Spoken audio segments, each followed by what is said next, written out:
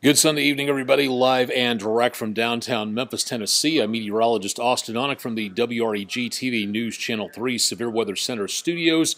And as of right now, things again decently quiet in much of the Mid-South area as we take a look at some pretty warm conditions for tonight. Also, the possibility of some more thunderstorms will be sticking around as we go into the rest of the evening. And yes, that could include some severe weather. We'll talk more about the timing of that coming up here in just a little bit. Got questions about the forecast? Stick around. We'll answer as many of them as we possibly can. We'll also take a look at the extended forecast and give you an idea as to what's coming up as we move our way out of June and head into July and getting a little bit closer to the area into and around time frame for the Independence Day holiday coming up in about 10 days. We'll talk about that in just a little while. Don't forget you can catch the forecast if you can't watch all of our netcast here for tonight. You can always go to our main weather page at WREG.com/weather. Complete forecast in the red bar at the bottom of your screen, and of course the 7 to 10 day forecast down here in the lower left hand corner of your screen for right now. Decently warm across the Mid-South, and let's see how warm it is out there.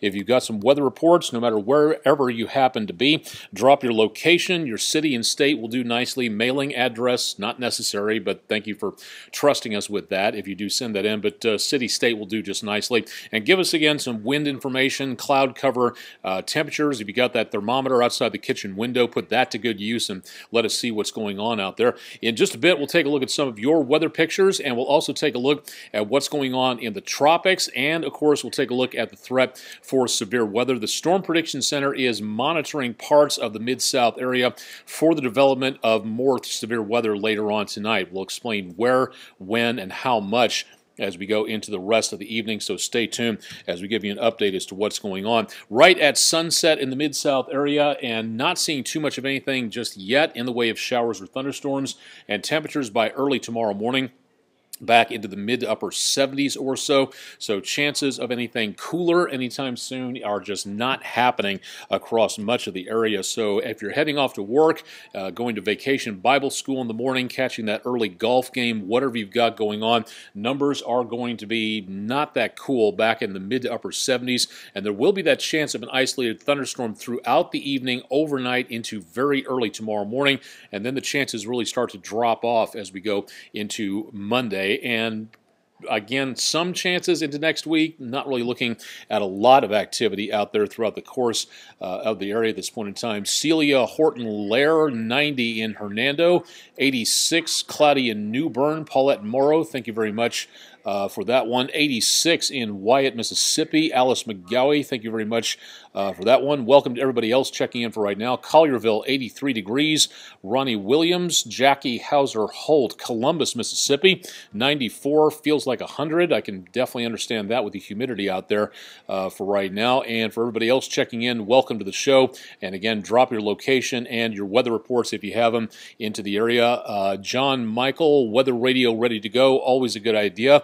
Weather safety on that. Very good to have that. Always have, again, alternate ways of getting your weather alert messages. If you can get them via emergency text, that's great. Don't just rely on tornado sirens. That's, again, could be a fatal mistake. You can hear them if they're close to your house, but houses today, buildings are so much more well insulated. It's difficult to actually hear those things sometimes if you're too far away. So alternate ways of getting your warnings would be a very good idea. Sunset light around the Ole Miss campus, and not too many people out and about tonight as we look toward the Student Union. Lights of Vaught Hemingway Stadium back through the trees of the Grove for tonight. We did have a nice sunset up until it's still pretty nice right now, but we do have a lot more clouds out there with more thunderstorms trying to develop back to the west. The view of I-55 just north of Goodman Road, looking back toward the State Line Road area and looking off to the west-northwest, again showing those clouds starting to kind of block out the sunshine by just a little bit from there. And likewise, usually a great sunset down on the river. It was looking good until these thunderstorm cloud tops started to pop up, so starting to kind of obscure the sun by just a little bit as we look across the river. Now, nothing, again, really immediate taking place for right now. Golfers wrapping up around the area of Windike Country Club, but a few people still practicing some putting on the green out that direction. 90, our official high temperature today. This was about as typically Memphis for this time of the year as you could possibly get for the late June period. Lower 90s is where we should be. Lower 70s for lows. We did manage to wind up with about half an inch of precipitation, and that is doing a good job of keeping us about 7.5 inches above normal for the year on precip. We made it about 10 degrees within a record high, but again, didn't make it all the way, which is definitely some good news on that. Storm Tracker 3S radar for Shelby County and Memphis, not that much going on here, but back to the west of us. More thunderstorms starting to redevelop as we look back into the area of central Arkansas. We did have some scattered showers, and what's left of them making their way up toward the Tennessee-Kentucky state line. Really not much more than that at this point. But back to the west of us, we are seeing again a decent line of thunderstorms redeveloping from southern Missouri across central Arkansas and back down to the Louisiana-Arkansas state line. The whole line is moving east at about 30 miles per hour. And then also seeing, again, some thunderstorms redeveloping into and around this area. So just around Little Rock as of 8 o'clock, down toward Texarkana into southwestern parts of Arkansas, and then a few more up around Mountain View, north of Arkansas on Storm Tracker 3S radar. So we'll be watching these to see if we pick up anything at all in the course of the next few hours. If anything develops out this direction in advance of that, again, through about Jonesboro down to about Helena, that's where we'll see, again, some stronger storms developing. And anybody who lives west of the Mississippi, you're going to be picking up more rumbles of thunder into the rest of the evening out that direction. Now, for severe weather purposes, we still have a severe thunderstorm watch from Little Rock down to northeast Texas and parts of southern Oklahoma as well, back down around McCartan County and into northern parts of Louisiana just north of there. That's the only watch box that we have at this point in time and have had throughout the rest of the day. Mid-South area, News Channel 3 viewing area over here, not seeing anything at this point in time, so we're just not seeing anything that much in the way of cooler weather at first. Heat index temperatures still in the mid to upper 90s in some parts of the area. Give me 1 second to reset the shot here for just a second, and we're going to bring up our internet browser for a moment. This is from the Storm Prediction Center. This is where we get our watches from and the advisories that we get about where and when the next ones will be posted. Now, this particular one showing, again, the area right around I-40. This hatched area here, the Storm Prediction Center is looking at the possibility of a new watch for areas along and north of I-40. So metro area to Dyersburg, and from the Boot Heel down to about I-40 in Arkansas, we might see a new severe thunderstorm watch issued within the course of the next hour or so.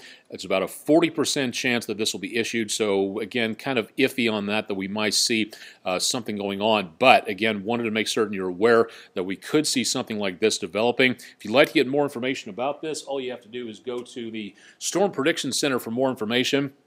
Best way to get there is to go to weather.gov and click on the severe weather links down below the large United States map, and that'll take you directly to this website. This is where we get the watch information from when a tornado watch or a severe thunderstorm watch is issued. This is where it comes from. We don't issue that here at News Channel 3. We get them from the experts in this, from, again, the Severe Weather Studies and the meteorologist in charge. And this is from Norman, Oklahoma. So if you'd like to know more about this, tons more information available online. So take a look there. Rest of the evening, again, best chance of showers and thunderstorms along and north of I-40. Moving lines showing the southerly winds, and that's going to keep some very sultry conditions here into the next couple of days. Little, if anything, is going to be changing in the near future. Not going to see too much in the way of cooler winds anytime soon across the area. And Baker, Covington included in this. Yes, Covington right around that area, and we'll continue to see, again, the possibility of some showers and thunderstorms for you. John Michael, tornadoes possible tonight. We'll talk about that coming up here in just a little bit. Michelle Mosier, hope I'm saying that correctly. Thank you very much for that one. Mary Oliver, you're quite welcome. Glad to help everybody keep informed out there. Glad to do what I can. 84 and humid in New Albany, Mississippi. Amy Pilcher, thank you very much for that one. And everybody else taking a look around the area. Christy Simmons, 87 degrees in Marion, Arkansas. Thank you very much for that. Ezekiel Cardenas, hope I'm saying that right, 67 in Slayton, Minnesota. That sounds a lot better than what it feels like around here, that's for certain. Temperatures tomorrow back in the lower to mid 90s, and thank you for that check-in out there. Now, through the rest of the evening, good news from the Storm Prediction Center. We were in a slight category, the yellow polygon. That has now been removed from the Mid-South area, but we continue again to see that potential for, again, some severe weather. Not great chances. Again, when you get up into this territory, you're talking about major tornado weather. Not happening for right now. And again, what we're going to be seeing into the rest of the evening for the time being is going to be the possibility of isolated severe strong thunderstorms. Damaging winds and large hail will be the main threat out of this. And where did it go here for a second? John Michael, tornadoes. As of right now, again, the threat of tornadoes, we can't say that there's no threat. It's a non-zero threat, but it's still a threat. So an isolated tornado from some of those thunderstorms we showed you could be possible. So again, that's something to prepare for out there in that area. Phyllis King, is this for Moscow, right around Moscow, Tennessee, again in Fayette County? Yes, that is included in the News Channel 3 viewing area here. So again, we'll be looking for that potential into tonight as well. Now, also again for tonight, again, we do not have any watches as of this time frame for right now, but we will be watching to see if the Storm Prediction Center issues any more watches. If they've downgraded us from a slight possibility to a marginal threat, it's kind of doubtful that we will see a watch, but once again, that could be in the offing out there. We'll keep you updated on that throughout the rest of the evening. Back into the mid-90s tomorrow, and again, this forecast is going to be seeming frighteningly familiar over the next several days. Really just not that much is going to be changing anytime soon. If everything holds, we might see some better weather toward Independence Day. We'll talk about that coming up here in just a little bit. Myers, Hayden, Holly Jr., how much rainfall? Kind of depends. For right now, with some of those thunderstorms, we could see 1 to 2 inches of rainfall. We saw a pretty good amount of that in the last couple of days and some localized flash flooding this morning. We could easily see, that again into the rest of the forecast. Excuse me, allergies. Going to be seeing the possibility of some of these thunderstorms dropping some decent amounts of rainfall out there, so that could be possible, but it looks like that's going to be kind of low on the threat list. Those damaging winds and large hail, that will be the main threat from any of these storms to get going. Isolated chances of strong to severe thunderstorms over the next couple of days, and most of that lifts away from us, just giving us some isolated thunderstorms over the next few days. So if you have plans for outdoors, that golf game, taking the kids to the park for a picnic, vacation Bible school, outdoor stuff, swimming lessons, whatever it is you've got outdoors, you have that slim chance of a shower or thunderstorm into the course of the next several days. It's not great, but it is still possible, and again, it's definitely non-zero. So if you have the plans out there, just have a plan B ready to go to get back indoors once again. And if you can see lightning around or you hear thunder off in the distance, again, time to get back indoors once again. If you see, again, anybody with a thunderstorm nearby, their hair standing on end or the hairs on their arms starting to stick up, you need to squat to the ground immediately and, again, make yourself as small a target as possible. This is National Lightning Safety Awareness Week, and we'll be bringing you a lot more about that over the next several days from the National Weather Service, so tune in for more on that as we go throughout the next few days out there. Now, toward Independence Day, running out of June and into July. Temperatures by Independence Day might moderate a little bit, lower 90s. And so far, good news, we're not seeing anything right now in the way of natural fireworks or rainfall that might put a damper on the man-made fireworks out there. So again, we'll watch that carefully. Again, as you go toward this end of the forecast, this is 10 days away from where we are right now, so the forecast has a lot more uncertainty out here. These numbers are more of a suggestion than anything else. A lot more certain on the numbers back on this end of the scale because we're a lot closer.